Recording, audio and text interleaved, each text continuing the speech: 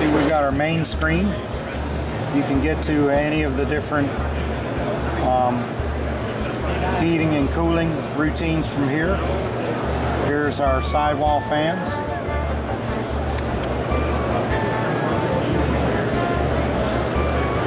Our heat.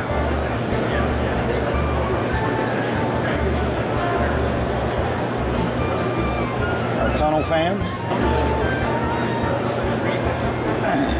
From here we can get into our tools page.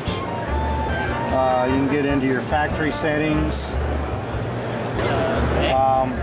Get into your contacts, set up your outputs, change the language. Got our easy access 2.0 settings, our security settings, thermistor calibration, our manuals page. We've got our user setups, clock settings.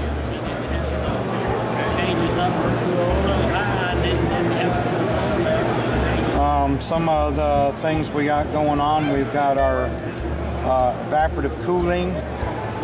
There's an algorithm runs in the background of the HMI to adjust that as needed. So it'll ramp up the time it runs and down according to the way the temperature is responding of it.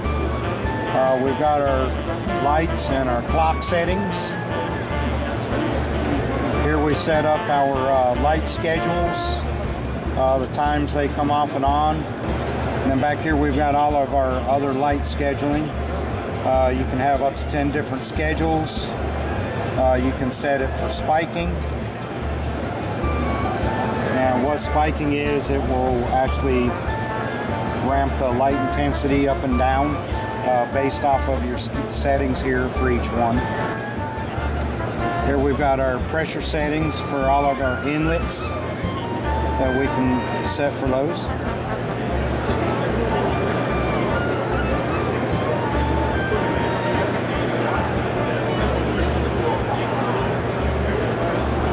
We've got our minimum vent settings.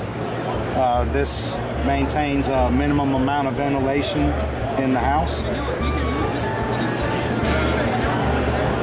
And then we also have temperature and ventilation ramping that can be enabled.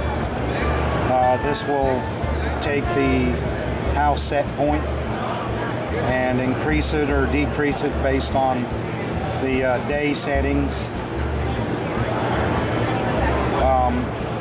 and the temperature. So you can set temperature waypoints and the actual grow day that it moves to that different waypoint.